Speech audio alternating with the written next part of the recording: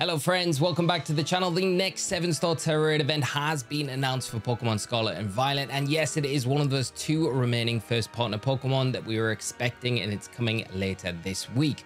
Courtesy of Joe over on Cerebi, we've got the information here. The next 7-star Tera Raid battle event has been announced for Pokemon Scarlet and Violet. This event will feature a battle against a Feraligatr with the Dark Tera type and the Mightiest Mark. It can only be caught once per save file. And this event will run from midnight UTC on November the 1st through till 23:59 UTC on November the 3rd.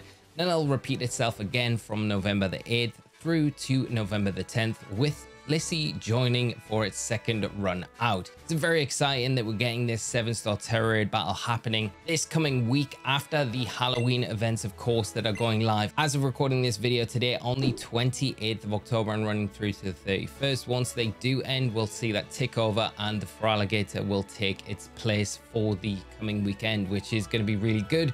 And then after the Feraligatr, of course, we've only got one more first partner Pokemon, which would be that Torterra, to finish up the complete set of every starter Pokemon for those 7-star Tera Raids. And of course, if it does follow on from the Feraligatr, it will run over the 18th of November, which will be the 2-year anniversary of Scarlet and Violet. So I'm still in the mindset of, will we get the Torterra after the Feraligatr?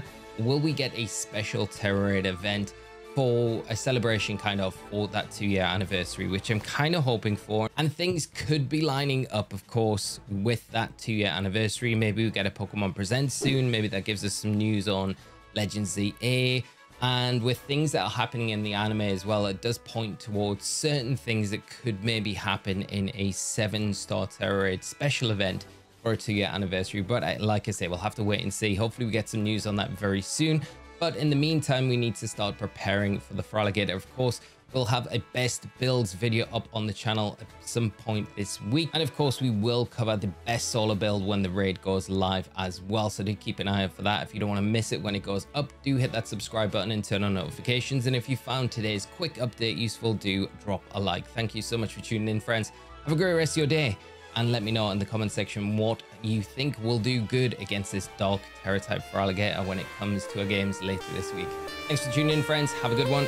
Till next time. Bye-bye.